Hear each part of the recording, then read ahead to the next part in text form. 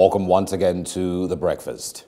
Appreciating members of the 9th National Assembly for its quick response to policy directions of the government, President Muhammadu Buhari has called for more synergy to consolidate on the gains recorded, particularly in the ongoing efforts to lift 100 million Nigerians out of poverty in 10 years.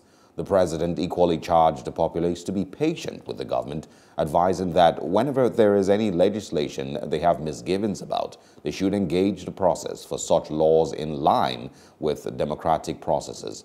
In his remarks at the Joint Executive Legislative Leadership Retreat held at the State House Conference Center, President Buhari said the collaboration enjoyed by the leadership of the National Assembly had made it easier for the government to set and realize development goals.